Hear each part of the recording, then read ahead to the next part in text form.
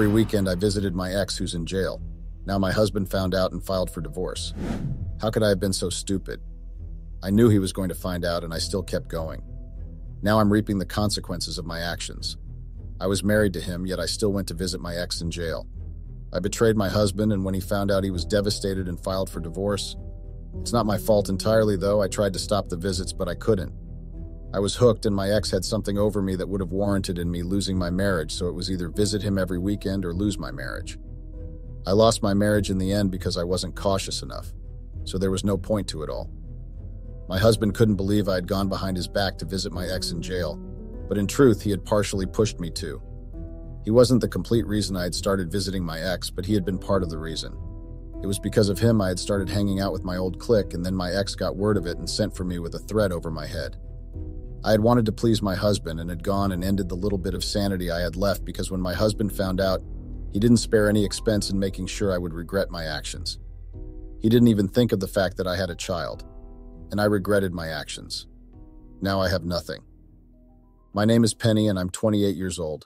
My husband's name is Oliver and he's 30 years old. I met my husband 5 years ago and have been married to him for 4 years with one son. I had just graduated from college and had a fight with my boyfriend, my ex, so I had gone to the bar to celebrate my graduation because I had no family. My adoption family had put me through college and in my final year wanted nothing more to do with me. The ones I had left were the ones we grew up together in the foster home, and I didn't want to have anything to do with them anyway. We had parted ways as we had left the foster home. My other friends and I, but definitely not my boyfriend. This may seem complicated, trying to understand the relationships. You see, my boyfriend then and my ex now were from my foster home, and when I had cut off the rest of the people I knew from my foster home. He had been there for me until I saw him cheating with a hoe on my graduation, and I couldn't take the pain, so I went to drink. That's when I found my husband. I guess everything was all fate. Fate brought a good man into my life, but I was too stupid and lost him in the end. I broke up with my boyfriend and then started seeing my husband. He brought out the fun side of me and always provided everything. Our love wasn't toxic like all I had known since growing up in the foster home.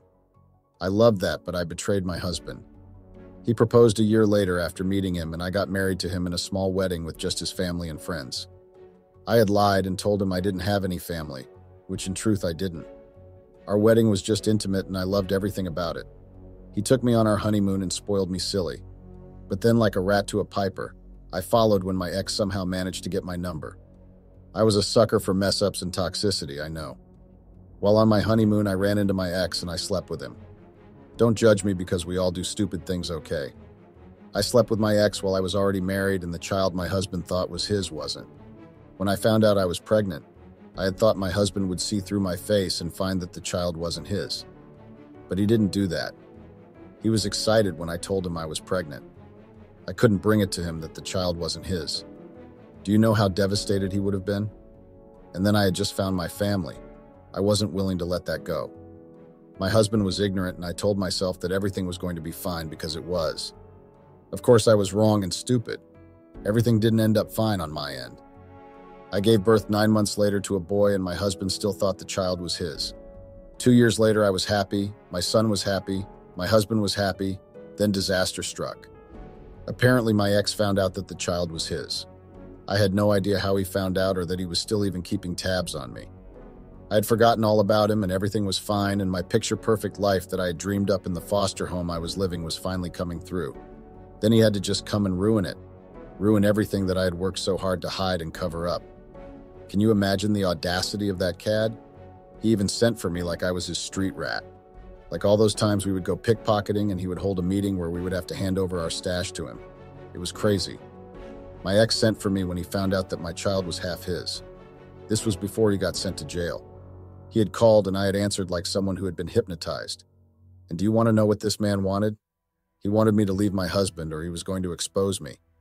I thought karma had finally caught up to me for making my husband take care of a child that wasn't his. I thought this time I was going to finally get what I deserved because nothing good came for people like me. I had nothing going on for me. No money, no job.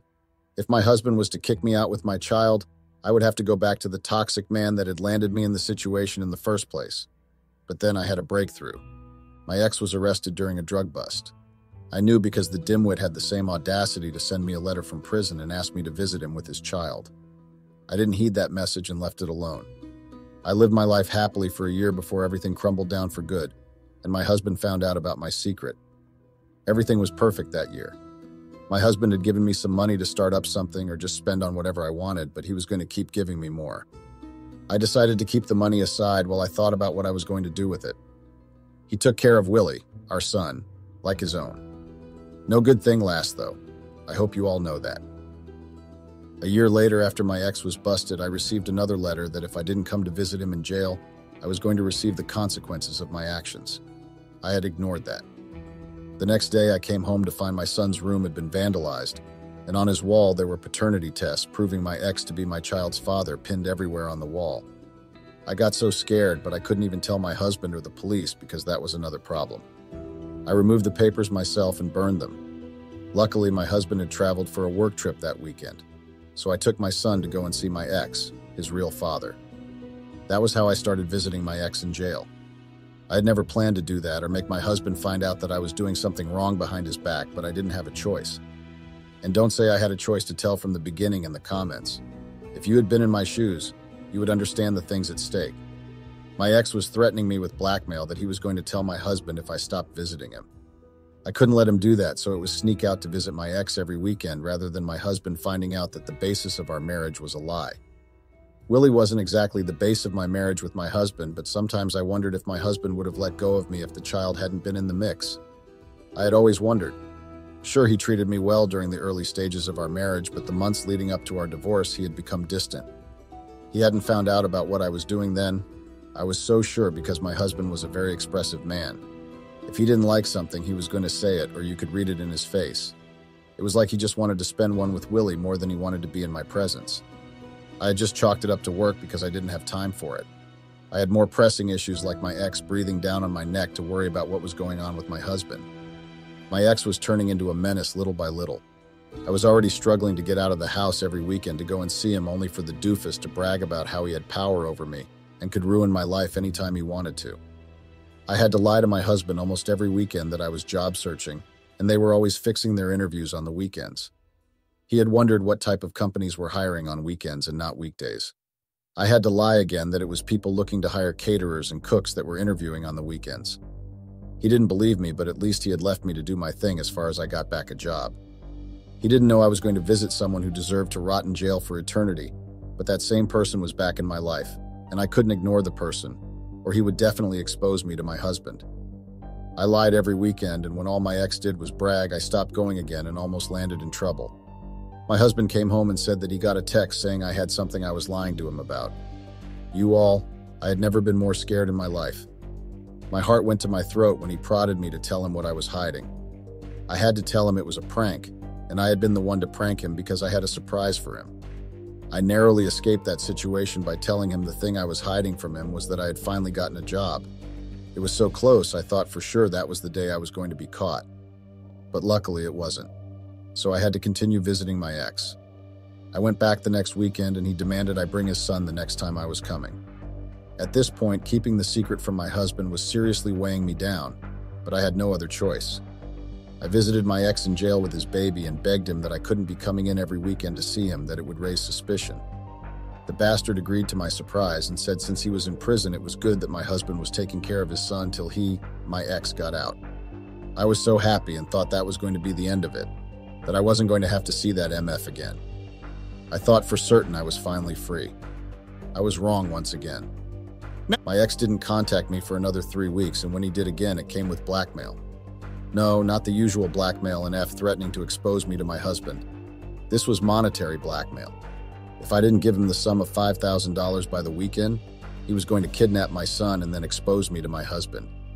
You don't have to tell me how all this would have been avoided if I had just come clean. I know. It was my reality. I lived it. Anyway, I was so scared and panicked when my ex sent the message. Then I remembered I had money stored away that I was meant to use to start up something.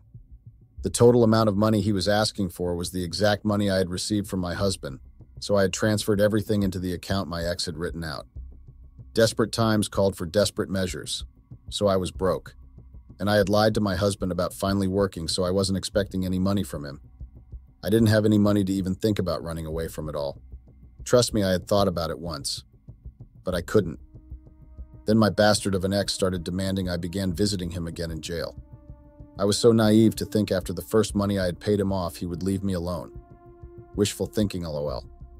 Apparently my ex found out my husband was well-to-do and wanted me to get my hands on my husband's money, his property, anything. He told me if I did that he was going to leave me alone and forget all about our little run-ins, and like a fool I believed him. Redditors, you need to understand I was being heavily blackmailed and didn't have any other options in my book. I either did his bidding or get kicked out of my husband's house. I eventually got kicked out, but at that moment I was looking for the best option. And the best option was doing my ex's bidding. So I had to get my hands on my husband's property. Easy, right? Yeah, it wasn't so easy. Recall when I said my husband began to resent me by our 4th year of marriage? Well, not resent me in particular, but I felt like he didn't like me anymore. I confronted him about it, and he had just said he had too much going on at work. That was why it seemed like though he was aloof.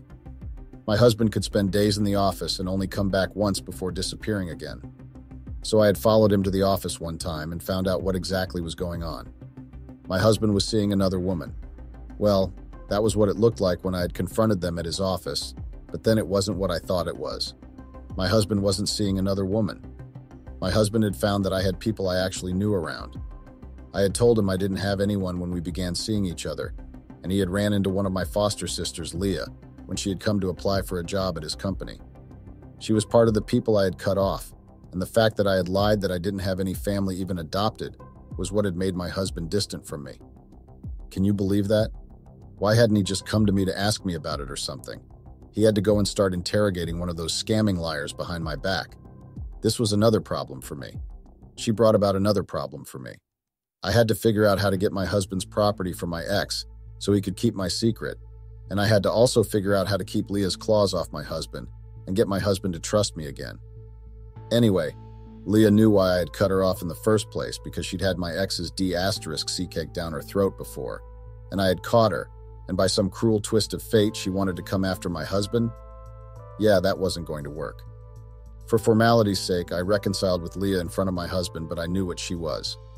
My husband was super excited because he didn't know anyone that knew me and knew how I had grown up and that kind of thing, so he invited Leah to stay over at our house because the lying witch told him she was in between jobs and didn't have any place to stay.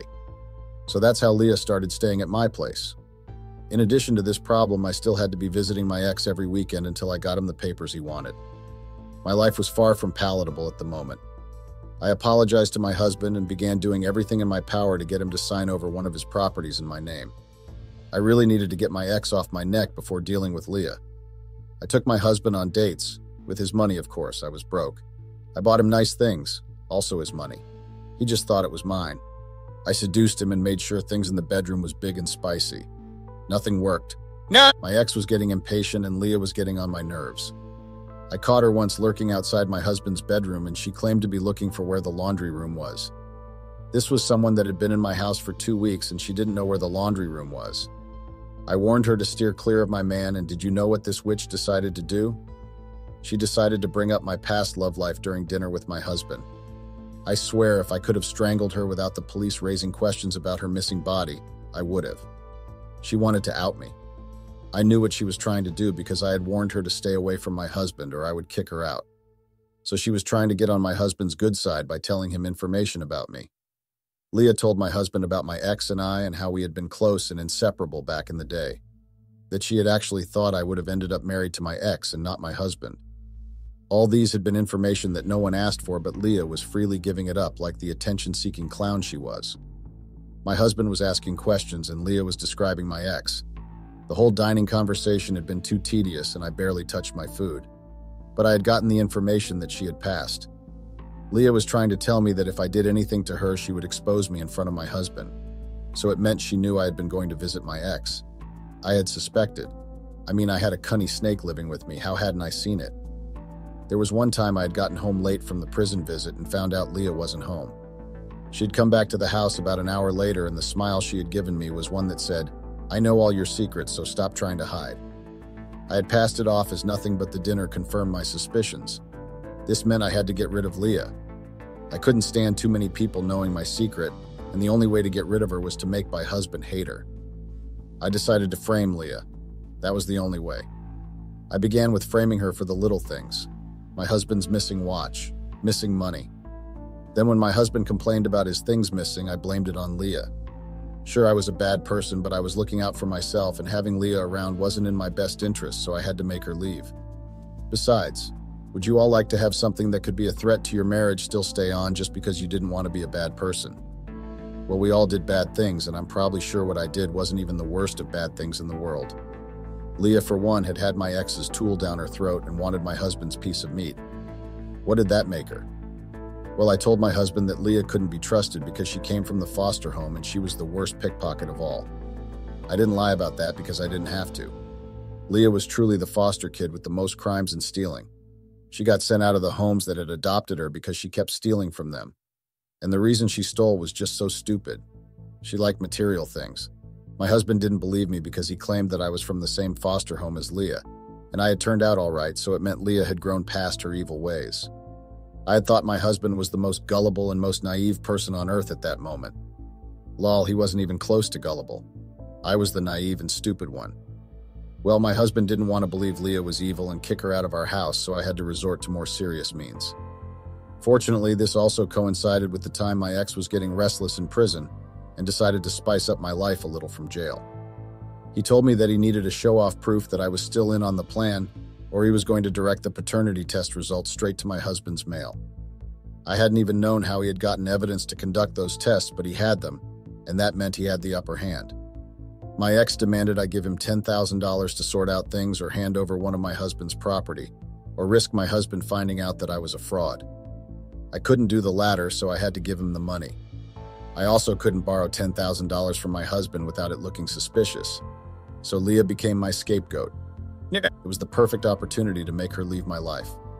My husband had a safe where he kept some money in the house. He didn't know I knew he had a safe, and he didn't also know I knew how to unlock it. I never wanted to resort to that, but I didn't have any choice. My neck was on the line of fire. I took the $5,000 and deposited it into my ex's account. My husband was livid when he noticed the missing money, and I framed Leah. Everything was working out as planned because it seemed as if Leah also seemed to have run into something, so she didn't come over to our house, which made her look more suspicious. In fact, I didn't see Leah again and didn't hear from her until disaster struck. It seemed like she was in talks with my husband after the missing money, but I know she had a hand in ruining my life. I'll get to this. Lol, you could never stand to see me happy, could you, Leah? I handed over the money to my ex and he got off my back for a bit, but he still insisted I visit him at the prison every weekend. I kept to it. I shamefully kept to it. My husband thought I was going for catering events every weekend, so my cover was perfect. I didn't see any need to be careful or that I was being watched. I didn't think I was going to be caught going to visit my ex in jail. Besides, my husband became cool after his missing $10,000. It was like he completely forgot about it, and he didn't seem distant at all. It was like everything was back to normal, but it was just the calm before the storm. There was no way I would have known because I didn't see the need to be careful. I should have seen it. I should have seen it when my husband said we should go visit the prison as a way to give back to society. I hadn't seen anything in it because he had first said we should go visit the foster homes before the prison. So I had just thugs was in a giving spirit even though he had never done this before. But before this, he got me a property. The very thing to my freedom. It was my birthday. He had taken me out to celebrate and bought me nice things, and I was so sad for all the lies I had built in our marriage. We went dancing, and for a while I forgot that I had a blackmailer in form of an X on my neck, and I just danced with my husband. Who knew it would be the last time I would be doing that? My husband took me out for ice cream before we called it a night. When I had gotten home, the papers to 2 condos had been on our dining table. I was so happy because I thought that I was going to finally breathe for the first time in months. I had been disturbing him to do something big for my birthday, so I was either guessing he was going to get me a car or something fancy. I didn't know he would actually pay attention to me and give me the property I had been asking for. It was everything. After my birthday, I paid low for 3 weeks and doted on my husband to show him how much I appreciated him for freeing me from the shackles of my ex, although he didn't know that then. I had almost come to a tail's end over what I was going to do if I couldn't get what my ex wanted, and I got my breakthrough. After the whole excitement of my birthday had died down, I went to visit my ex in prison, and I signed over the properties to him in exchange for my secret dying with him and him leaving me alone. The F*** off sign I had given him as I handed him the papers and left was implanted in my memory because I remember how crude his smile had been there. I should have seen the signs. They had been so clear, and I had been as blind as a bat in daylight. I thought that was going to be all, and for a while it was. Then the worst happened. No. My ex came back, but this time he had been released from jail. I hadn't even been allowed up to 3 months breathing space before everything I had done came back to haunt me all over again. You see, I didn't know my husband had found me out in my own game. Yep, he had known what I was up to, and it had been since I had framed Leah for the missing money. The visit to the prison had been to tell me he knew what I was up to, but I had been too narrow-minded to think. I had been too wrapped up in trying to cover up my own problems to see the signs. Yep, my stupidity knew no bounds. Everything came to play when my ex showed up to my house one day when my husband wasn't home, and he just walked in like he was home. Apparently, he had just decided to stop by and drop a message since he was free. He wanted to see the kind of place his son was living in and if it were conducive enough. That should have raised my warning bells. And it did, but it raised it for the wrong thing. My only thought was that my husband was going to come back any moment and find the bastard lounging around the house like it was his. I told him to get out, and the only way he would agree to go was if I agreed to see him later that weekend, then he would be gone for good. I did a terrible thing. I know I did a terrible thing, and I don't need to be told. I made another mistake. Like a rat following the flute of the piper, I was led to my doom. I agreed to go and see my ex at the hotel where he had been staying, and I did a terrible thing. I had a momentary lapse in judgment. I was attracted to the toxic ones, and it ruined my life. Know everything I had done that led up to the moment of F going to see my ex at his hotel had been what ruined my life, but this was the cherry on the cake. This was like the wind to deck of cards, the thing to make it all fall apart. Forget that I'm being so poetic. I don't know how else to describe the foolish decision I took by going to see my ex in the first place. I slept with my ex, and that was how my husband caught me. I told you I made a foolish decision. I slept with the very man that had made my life terrible from the moment our paths crossed as I got married. I got into bed with him, and my husband opened the door, not looking too shocked to see what I had done. That point in my life, I had been rooted to the bed like a deer in headlights. I had been caught. My whole life was up. My ex had just stood up and shook his head like it had been planned from the beginning. It was he shook hands with my husband and took a bag from the chair and left the hotel room that I realized it had actually all been planned. I asked my husband how long he had been planning this, and he had said ever since he got in contact with Leah, and she told him she didn't steal the money. Then the witch went ahead to tell him, my husband, to look into me and my ex, and that I was going to see him on the weekends and not actually working with a catering company. He had thought everything was a lie, so he had followed me one weekend and found it to be true. Then he had confronted my ex, who then told him how the child under his roof wasn't even his. My ex had then told him how he had blackmailed me to give him $5,000 first, and then $10,000, and I had given him. My ex had also told him about the property I had planned to sign off to him.